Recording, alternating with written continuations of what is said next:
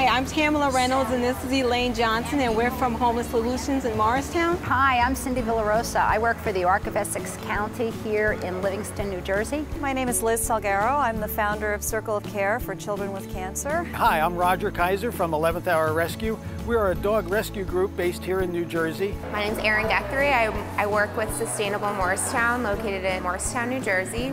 I'm Roberta Schmidt. I'm the Executive Director of the Diabetes Foundation. My name is Renee Ford Clark, and I am one of the co-founders together with Javalda Powell of TCT, which is TNEC Comes Together.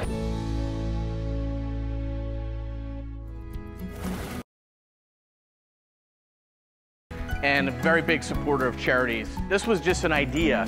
You know, let's get some competition and let's get to know some local charities where we do business and support them. It became a reality.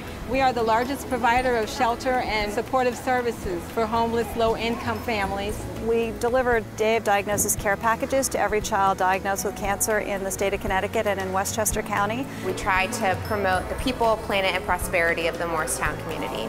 Our specialty is saving dogs that are on death row, a dog that perhaps might be subject to euthanasia shelters. We're the largest provider of services for people with developmental disabilities in Essex County, serving about 1,400 individuals. We provide fun educational activities for our teens, and we also provide educational activities for the parents/guardians. Our organization helps people who are uninsured, underinsured, or low income with diabetes medications and supplies. And I would say the biggest benefit we found is helping charities get the word out about each other. I don't need to tell you, you guys struggle every day to get in front of people, make sure they know what you're doing.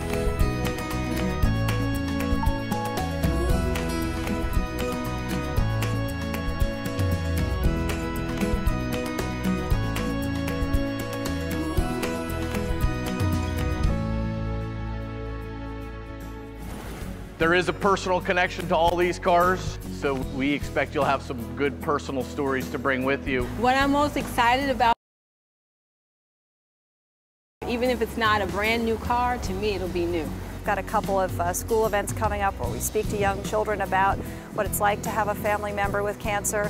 So the car is going to be a huge resource for us during these events in the next few weeks. The opportunity to be green, reducing your carbon footprint, or in our case, our carbon paw print, if you will. We depend on donations, so winning this competition would be really great. Green is kind of our thing, so I think we have